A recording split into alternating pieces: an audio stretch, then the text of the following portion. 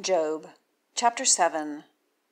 Is there not warfare to man on earth, and his days as the days of an hired worker?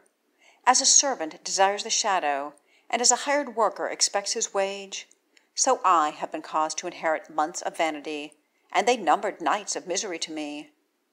If I lay down, then I have said, when do I rise? And evening has been measured, and I have been full of tossings until dawn. My flesh has been clothed with worms and a clod of dust. My skin has been shriveled and is loathsome. My days swifter than a loom, and they are consumed without hope. Remember that my life is a breath.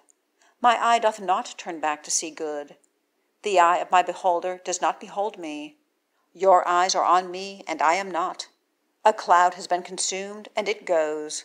So he who is going down to Sheol does not come up. He does not turn to his house again, nor does his place discern him again. Also I do not withhold my mouth. I speak in the distress of my spirit. I talk in the bitterness of my soul. Am I a sea monster or a dragon, that you set a watch over me? When I said, my bed comforts me, and my talking, he takes away my couch. And you have frightened me with dreams, and you terrify me from visions, and my soul chooses strangling, death rather than my bones. I have wasted away. I do not live for all time. Cease from me, for my days are vanity.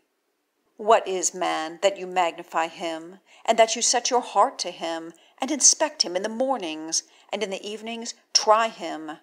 How long do you not look from me? You do not desist until I swallow my spittle. I have sinned.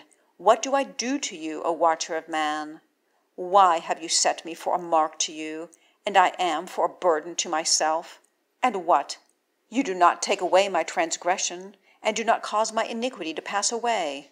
Because now I lie down in dust, and you have sought me, and I am not.